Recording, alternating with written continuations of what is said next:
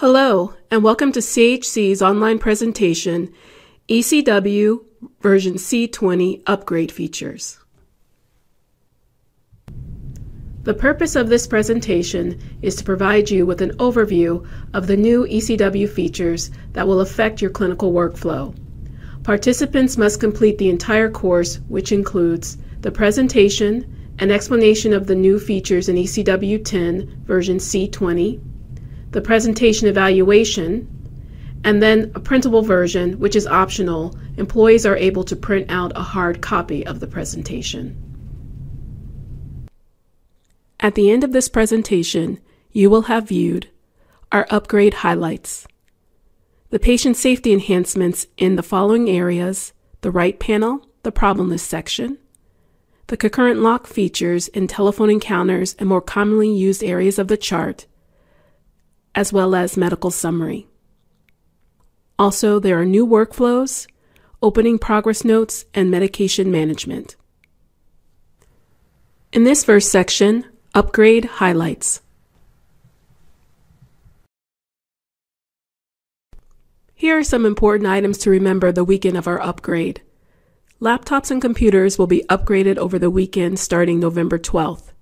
Your laptops must remain on site that weekend, the 12th and the 13th. This will ensure that your eCW application is updated prior to seeing patients on Monday morning. Records will need to be printed for patients scheduled on Saturday the 12th, and as a precaution, Monday the 14th as well.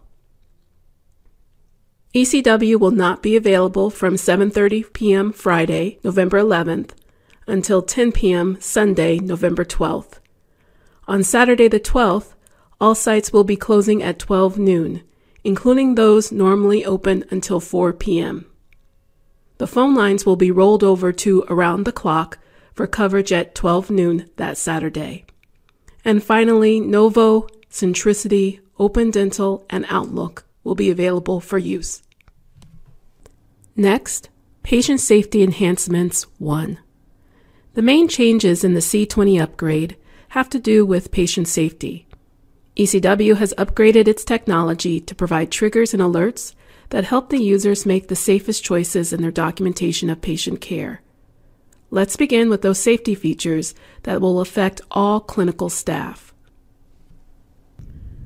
Patient Safety Level 1. This section includes ICD level icons added to the problem list, the concurrent lock feature, medical summary enhancements, a new workflow, the removal of the pop-up carry forward medications into the progress note.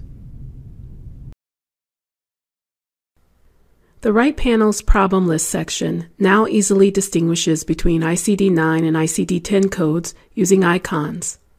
This feature will help providers quickly identify the ICD-9 codes that need to be replaced on the problem list. For support staff, they will now understand the difference between the two and the new screen. There is a new feature called Concurrent Lock that blocks users from documenting in the same area of the chart. Since most clinical roles interact with telephone encounters, it's important that all staff be aware of how the Concurrent Lock feature will work in a TE. When more than one user accesses the same area of a chart simultaneously, the CHC standard workflow will be: when the access warning appears, users must remember to always click No to exit the window without making any changes. If the Yes button is clicked, the changes you make will overwrite those of the first user. If access is urgent, you can send a link message to the user currently in the TE to close it as soon as possible.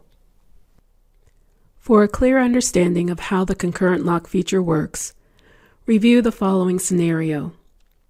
A PSA has answered the call of a patient that would like his test results. She has created a TE and sent it to the PCP. However, the PSA forgot to add some additional information, so she opens the TE again to add it. In the meantime, the provider opens the TE and decides to click the Yes button when the access warning advised her that the PSA was currently in the same telephone encounter. The provider writes her instructions in the TE, but notice that the information that was entered by the PSA is missing. the area highlighted in yellow. Returning to the PSA's window, when finished, she clicks the OK button and receives the following message. Other user has changed data when you were working. For patient data consistency, this screen will be closed. At which point, the information will be lost. There will be no record in the log history of what the PSA added. Here's what subsequent viewers will see. The PSA's original timestamp and the message sent to PCP, along with the provider's timestamp and message. For more clarification of this workflow, watch the following product demo.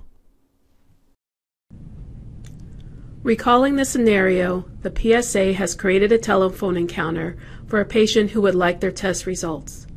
She's assigned it to the provider, but remembered that she needed to add some additional information, so she opened it back up, and she's in the process of documenting that right now.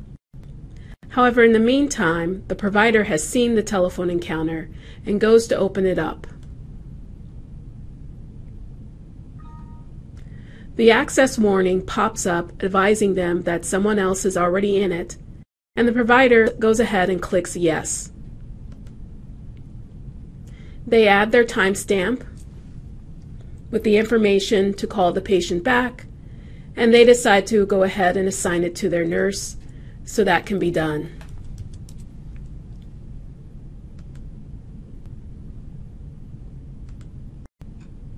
Returning back to the PSA screen,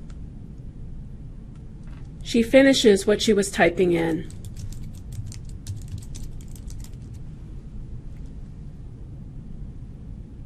And clicks OK to close the window. However, she receives the message that another user has changed the data, so she goes ahead and clicks OK. Now, when we go back into that telephone encounter, what we'll see is the provider's information, but we don't see the timestamp that the PSA added. It's been lost. When we look into the log history, we can see the times that it's been modified, but the information that was overwritten is gone. So now you've had a chance to see the concurrent lock feature in a telephone encounter. Remember, it was stated earlier that the concurrent lock or access warning message appears whenever two users are accessing the same window simultaneously.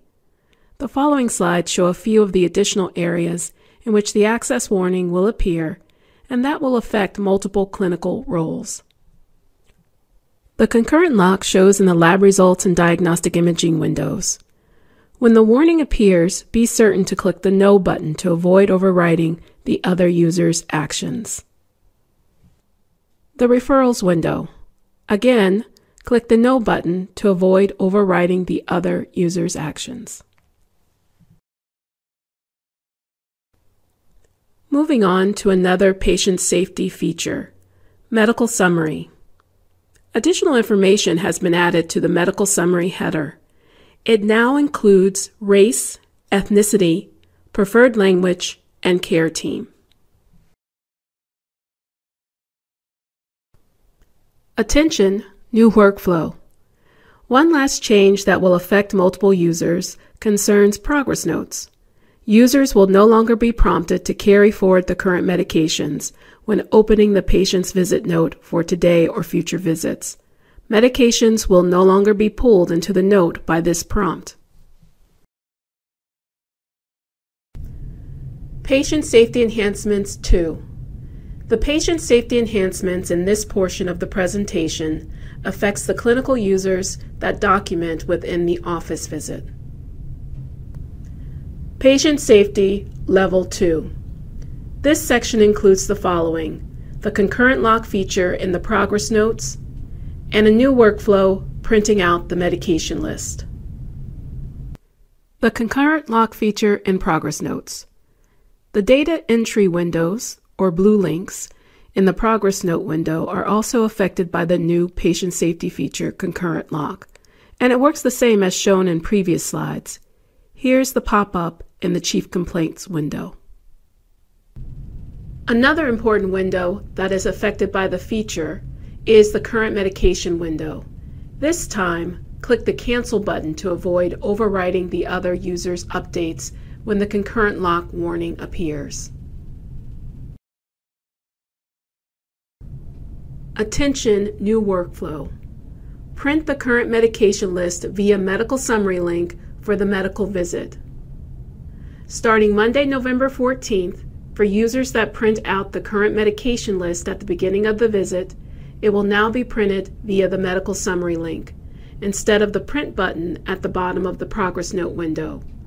This workflow will mainly affect the medical assistant and nursing roles. It will ensure that the medication list is not reconciled before the provider has had a chance to review it. The following slides review the new workflow. Step 1. From the progress note window, click the medical summary link on the patient dashboard. Step 2. In the medical summary window, first-time users, change your print fax options to view the medications by clicking the print drop-down arrow and checking that option only. And finally, step 3, click the print button to provide the patient with their current medication list. If you are a medical assistant, continue to advise the patient to review the list and report any changes to the provider. Watch the following product demo. To print the patient's medication list, open up the visit and then click the medical summary link on the patient dashboard. Now, if this is the first time that you've accessed the medical summary, or if you have other options selected to view, then you'll need to change it so that you're just viewing the medication list. Click the drop-down arrow next to the print button at the bottom of the screen and choose the print fax options. The quickest way to change this is to check all categories and then uncheck the button and select medications and click OK. That setting will stay until you change it again. You have your medication list to print, so you just click the print button down at the bottom of the list. And that's how you print out the medication list starting November the 14th.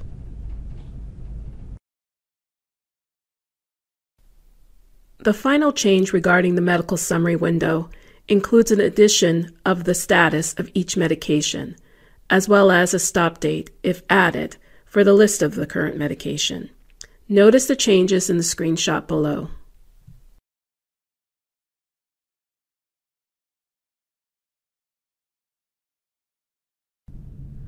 The purpose of this presentation was to provide you with an overview of the new features available in the eCW C20 upgrade, which included patient safety features, the concurrent lock in multiple areas of the chart, medical summary, demographic enhancements, the removal of the carry forward message.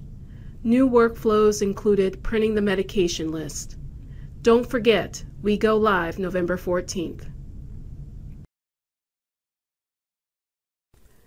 Thank you for viewing this CHC online presentation.